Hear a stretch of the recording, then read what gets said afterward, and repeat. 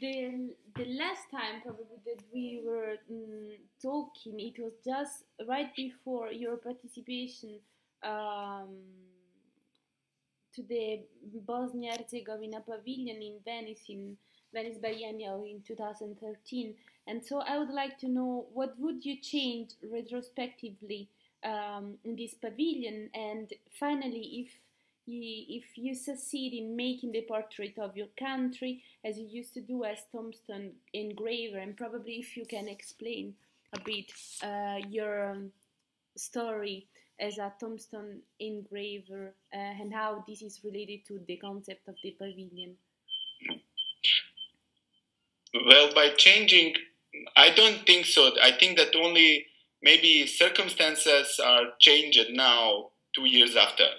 So if I will go back in those circumstances of 2012, actually, I will, actually not 13, because of the preparation, I will not change anything.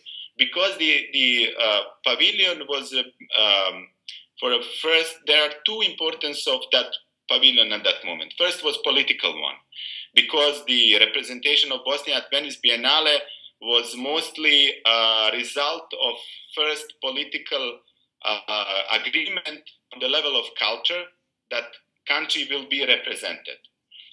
Even the appearance of the structure of Biennale itself is very problematic, representing nations, actually representing the culture in the framework of nations, which that culture are becoming national or nationalistic culture.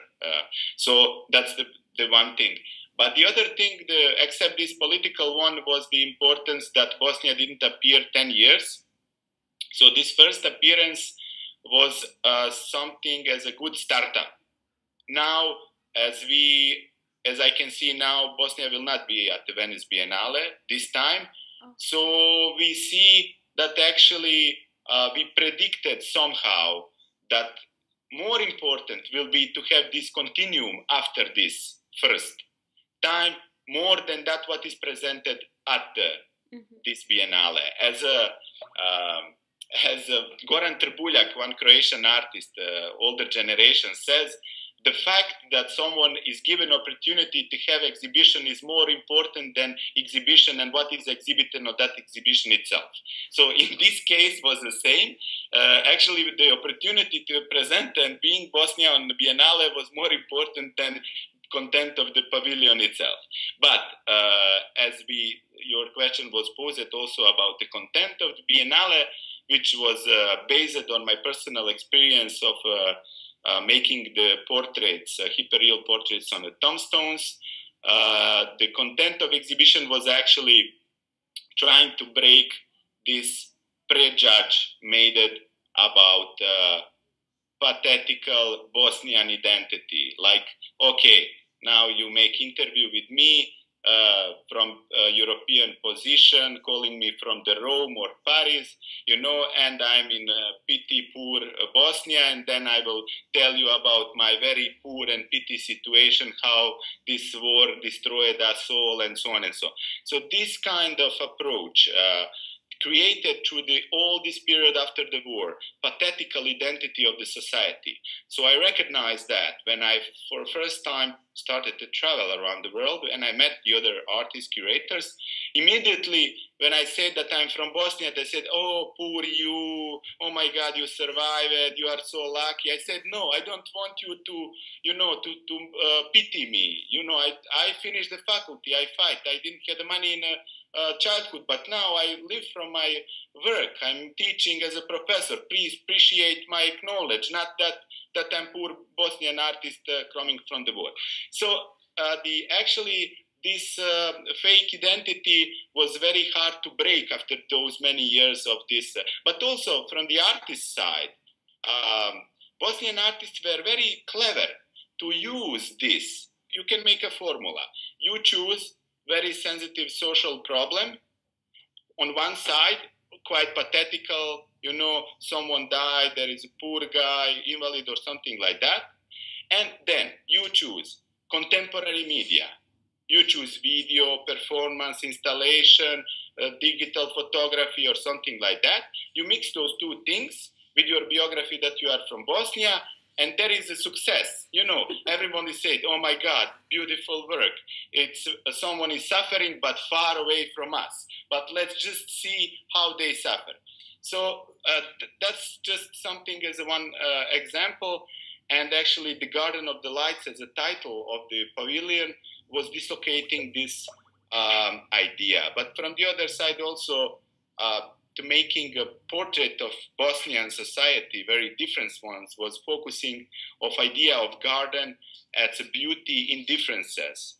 And as there is in this experience of making a portrait, it's a good curse.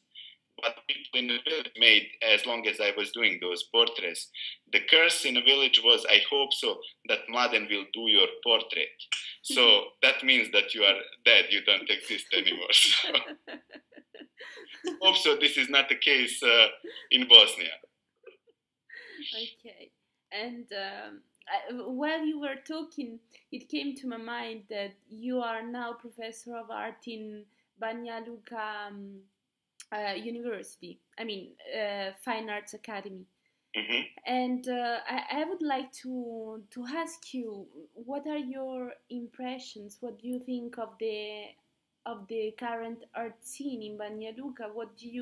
How do you feel? How do you perceive the new emerging artists there and your students? Is there a good energy? Do you find some tendencies in particular? Actually, by the fall of this idea of socialism in many post-socialist countries, also now we are being aware of the fall of the cultural systems also remained and overtaken from the socialism.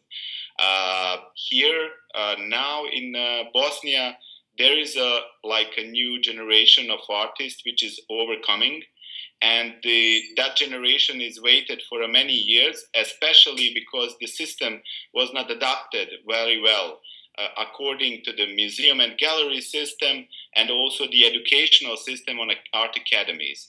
Most of the academies are having very classical approach. So also the switch in the education process was needed.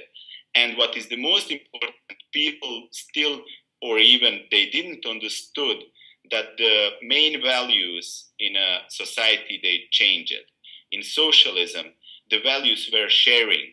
Also in a culture, all values produced, even in an economical sense, were shared in between. So this share, even of the culture, was a priori. Now, today, when we are living in this post-transitional period, because it's not even still neoliberalism or capitalism, because somehow we are in between, in a gap between those two systems, people don't understand that now the main value is not the share of the culture.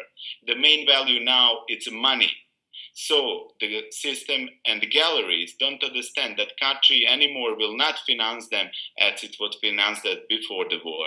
So they didn't used to it now in these new values. And in this space, the artists having maybe the better position because they are independent more and they are here to actually observe all this process of this privatization of the culture as it's something like that.